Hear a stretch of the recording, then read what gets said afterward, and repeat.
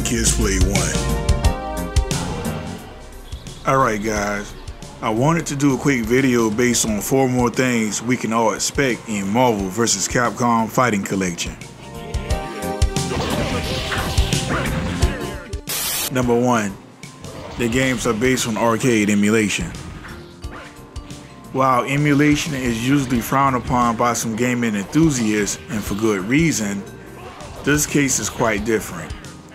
The titles in this collection will all be run using an emulator. All of the games will feature different versions based on their respective region. For an example, Marvel Super Heroes Japan is 95.1117, and its USA counterpart is 95.1024.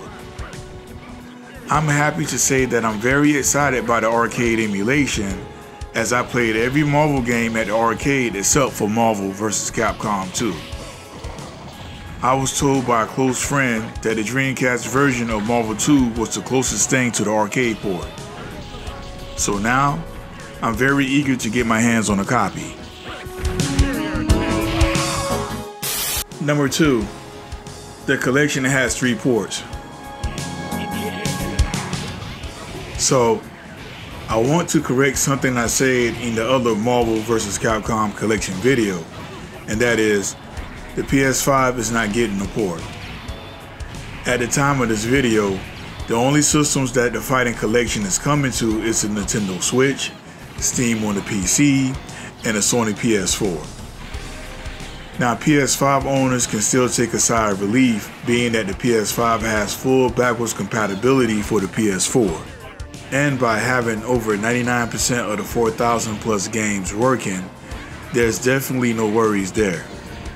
Also, it was reported that the Switch will only be receiving a digital copy, while the PS4 will only receive a physical one.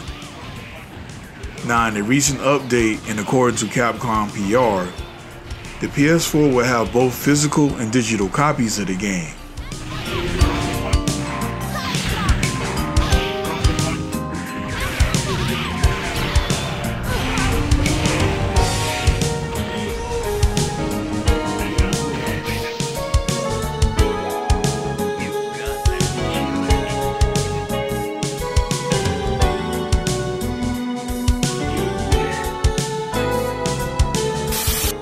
Number 3. It has an option for marquee cards and for saving. Another feature the collection has is the option to view marquee cards while playing offline. And from my understanding, these are based on the same cards that's available on the arcade machine. And while this feature may be one of the smaller things about the game, I can appreciate the art and design from the original arcade games. Also, the collection has the option to use a quick save function. This means we'll be able to save our progress at any time, and we can load it at any point in time.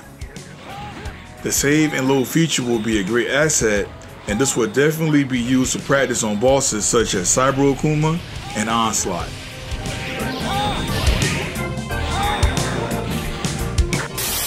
Number 4.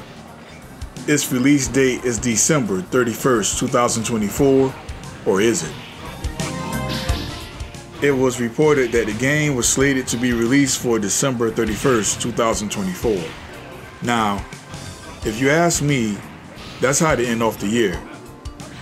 While searching the PSN store site, I noticed at the bottom of the game trailer window is a date which says 6/19/2024. Now honestly, I have no idea what this means, but I felt as though I needed to include this piece of information. So yeah, it's safe to say we're getting a year-end release, and I'm still waiting to see what's being said over there at EVO. So there you have it. That was 4 more things we can expect in the upcoming Marvel vs. Capcom Fighting Collection. If you enjoyed this video, don't forget to give it a like and even share it. With that being said, I'm Dad Mishima. See you next video.